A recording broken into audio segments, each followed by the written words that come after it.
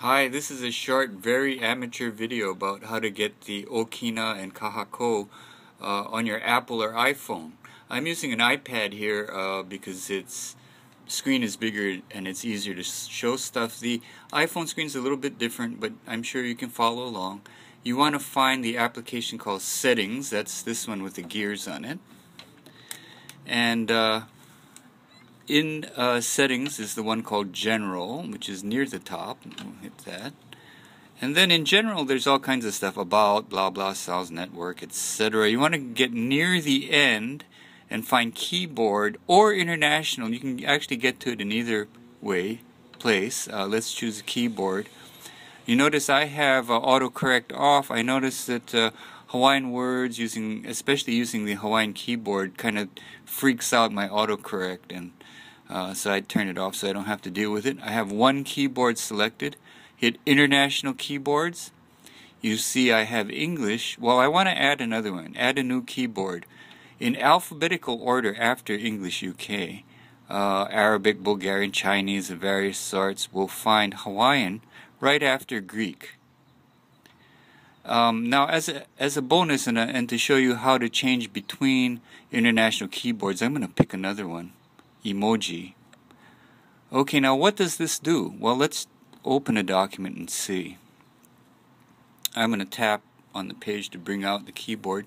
You can see the keyboard looks much the same, but right here is an Okina and right here is a Kahakō.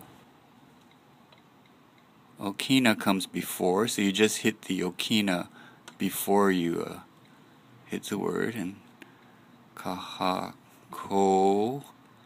hit the Kahakō after the vowel and it puts it up.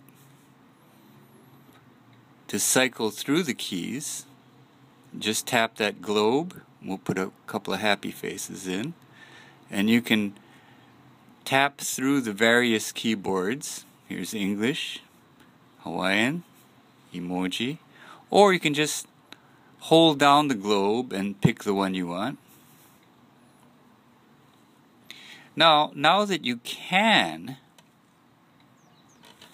put the Kahakō and Okina into the documents, should you, is the question. Well, that's up to you. I know people like to show off, and that it's going to be up to you to help propagate the use of it. It's truly a exhibition skill, like being able to sing well or being able to run fast. And I would be impressed, not with the emoji, but with documents from an iPad or iPhone using the correct marks on it. If you know how to do this on an Android device, then make a little video and paste it, put a clip, a link in the comment section.